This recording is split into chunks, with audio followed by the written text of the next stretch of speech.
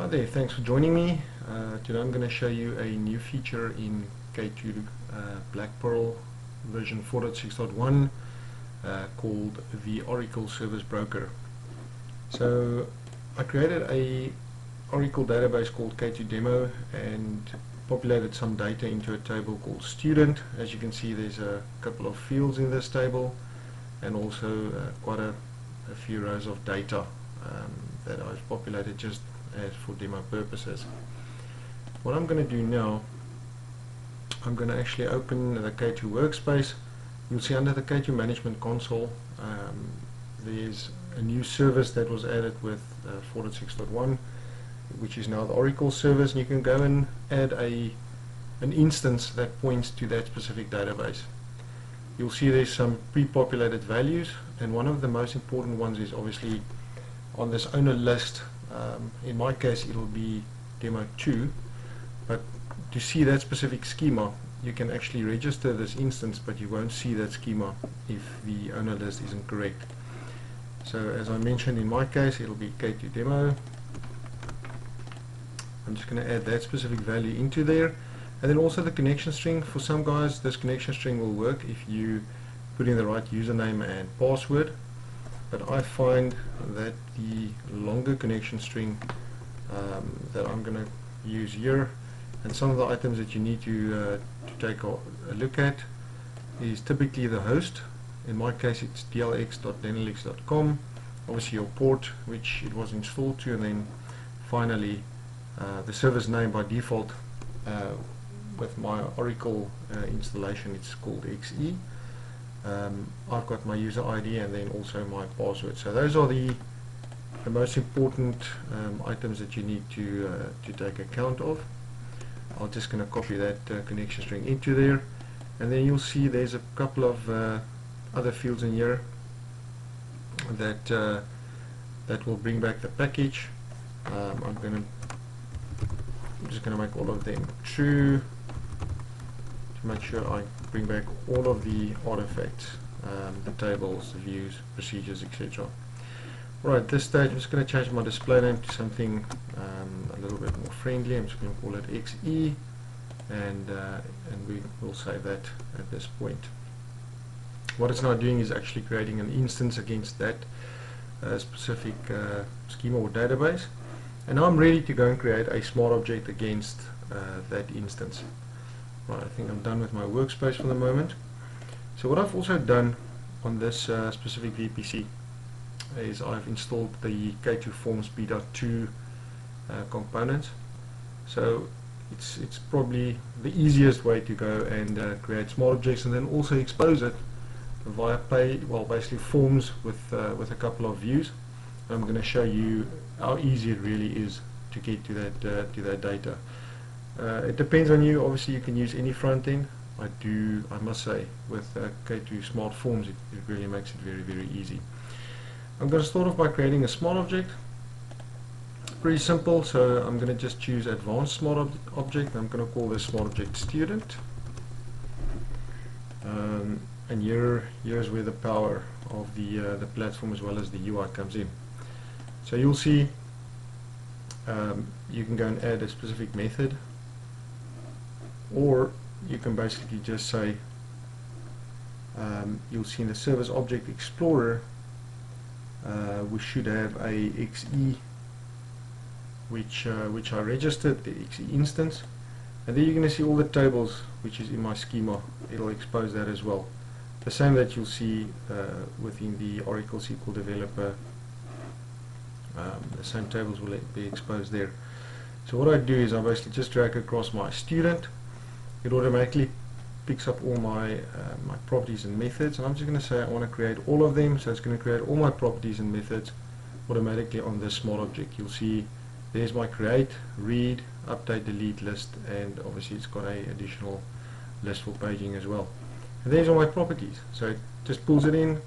I'm just going to click finish, and for now that's as simple as it is to create my smart object using my service instance that's pointing to my Oracle broker. Now to use this smart object, I'm just going to right click and say generate views. I'm going to say I want a detail or an item view and also a list. I'm going to generate a form, and I'm immediately going to run that form to show you in a few simple clicks it's going to bring back data from my Oracle database, and I can start manipulating that data. There we go. So you'll see there's quite a few records that it's brought back. It's also implemented the paging. Now one of the things, as you can see, one of the methods, instead of load, what would typically be the default, it said read. So usually if it was load, it will automatically wire up the click event of this list, and it will populate my detail as well. I'm just going to quickly go in and just wire that up, because then I can immediately start updating some of the information. I'm going to add a rule on the form level itself. I'm going to say when a view raises an event, which is the item, so I want on that item, if it gets clicked, oh sorry, I wanted to say student list, so basically on the list item click, I want to perform a specific action, and what that action will be is to go and load the detail. In this case the read, as you can see, I want to actually read the information and then load it into that detail view. I'm going to get the value from my student list, which is the student ID. I'm going to pass it to that specific view method, and that should do it. Let's see. So I'm going to click on finish. It's going to save it back, and I'm immediately going to just run that form. Right, there we've got our data. Now if I click on each record, it should just basically go and read that information. What's nice about it at this stage, and it's a fully functional list of records, you can see that's the last record. I'm going to click on it, and I'm actually going to delete it. And if you go right back to the last row, it should be gone. Let's just see. No, I don't think it actually refreshed completely. There we go. So that is now deleted, and what I'm going to do now, and that is, as I mentioned, as simple as it can really get. One of the other powerful features of the smart object technology within K2 is you can also take each and every smart object and expose that as a REST service as well as a WCF web service. Now what I've done, I'm just going to open my k2server.config file, which you can find in K2 blackpearl, the host server bin folder. It's actually called k2server.exe.config, and with regards to configuring, if you scroll down right, it's almost to the bottom, I think. Yeah, there we go. Just go and search for a node called Smart Object Services, or SMO Services. You'll see by default enable endpoints is usually equal to false. If you enable the endpoints and you set it to true, it's going to take each and every smart object and expose that as a WCF web service or REST endpoint, which might not necessarily be what you want to do. If you put it to true, what's nice about there's a different node under managed endpoints. Usually it will also say excluded all will be true. You can just make that false, and then under this endpoints node you can go and include all the different categories, as you can see on the left hand side, that you want to be excluded from creating the endpoints. In my case, I've excluded everything except the Oracle demo and I think multiple tasks, but the Oracle demo one is definitely my most important one. And another neat little trick, if you go to a URL, it's called under your specific server address, usually by default the port is 8888. You'll see under Smart Object Services /endpoints /endpoints.xml. If you run that specific file, it will actually go and show you all the endpoints that's exposed. And in my case, you can see that under WCF it actually exposed that specific category for me, and also under the REST endpoints you will see the student, all the methods that you saw in the previous part of the demo with create, read, update, delete, list and list paging has been exposed. So the powerful thing now is I can very easily go and create a small little program which I did beforehand, and all this program does is it actually just calls that WCF service with a couple of values. You can just see some of my variables there.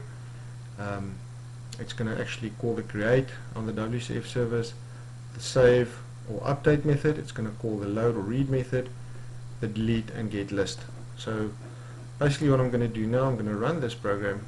It's going to go to the first breakpoint, and I'm just going to quickly run back to my my smart form, and I'm going to click in, or actually enter my surname. It should come back with nothing, as that record hasn't been added yet. But at this stage, as you can also see under the service reference, I've added a reference. I'll show you now how that looks after this. Or let's just quickly stop the program. I'm just quickly going to show you how that service reference looks. Same thing, server name, port 888, small object services, WCF, and then the last part will typically be the category name that you want to use. And it exposes that web service with all the different methods that you need to create or to be able to call. Alright, I'm going to run that service quickly. The first part is just going to create a record. As I mentioned previously, you won't see that record at the moment. I'm going to run it again, and when I go back and refresh, let's just see, has it gone through? It should be there. Van Heerdan. There we go. Took a little while. Okay, so there's my record. I can click on it and you'll see it's going to bring all the fields back.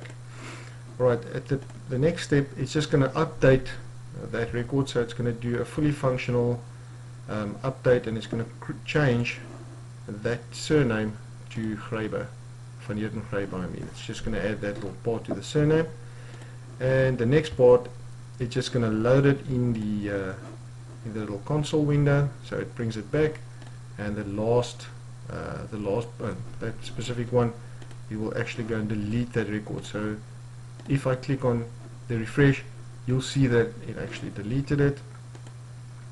And the last part, it will just basically go and list the top 10 rows of that table, just bring back some data. So again, with WCF web service, I were able to call and update all of the different methods.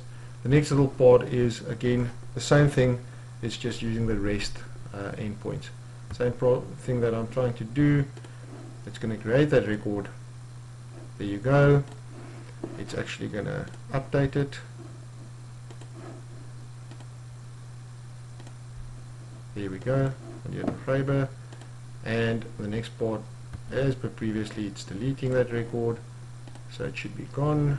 And if I now refresh, go to my console, you'll see the output from that REST service in a list, brought back all the information from all of the student records. Couple of records that you can see there, and that's basically it. So you can see very easily with a couple of clicks, bit of configuration, you can actually communicate to a Oracle database or an Oracle data source. And the most powerful thing of this framework is that any smart object or any backend or any broker that you write, you can do the same with that. You can expose it as some WCF web service, REST endpoints, and also use that smart object on smartforms. Thanks for joining me for the demo. I hope you learned something interesting today. Thanks.